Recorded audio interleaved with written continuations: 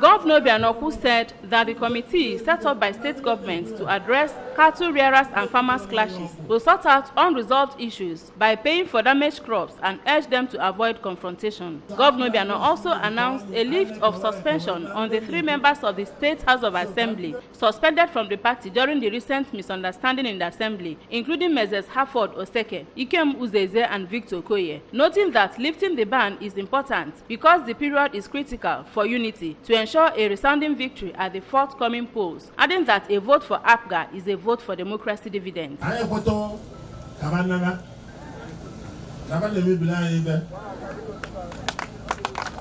West Navana in phases. Phases meaning batch by batch. But you gradually phase them out. When are you know? Who they buzina their cows? Harford Oseke is a full-fledged member of APGA. Calabria, Ikem Uzeze is a full-fledged member of The national chairman of APGA, Chief Victor Okoye, called on Ndibo to identify and align with the party as it has prospects for promoting better life.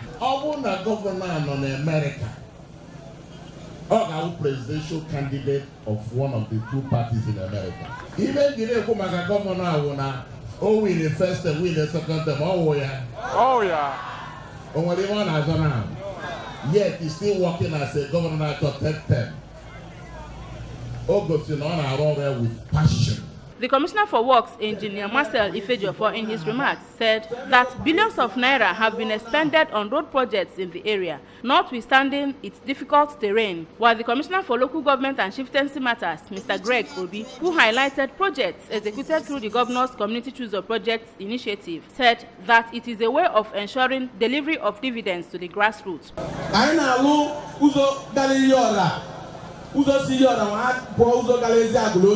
With a bridge. A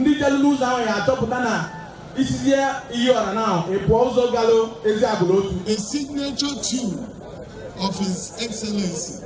If Anambra Chekuta, seen as the best way we're touching the life of Indian mother in all the remote areas in Anambra State.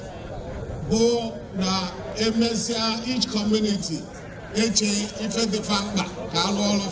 Also speaking, the Transition Committee Chairman for Anambra East and West, Messrs. Pius Ifeade and Sylvester Okafor, while appreciating the governor for his interventions, especially during the recent flooding in the area, added that Heda's menace is increasingly becoming difficult, promising to deliver the party during the elections. Some stakeholders and frontline candidates in the areas, including Chief Chinedu Emeka, Chief Chinedu Obidigwe, Mr. Obinna Emenaka, among others, assured that the party is on ground and on course for victory. The governor was accompanied by his wife, Chief Mrs. Obiano, party faithful, candidates and stakeholders from the area, while the party flags were handed over to the candidates vying for different elective positions in the area.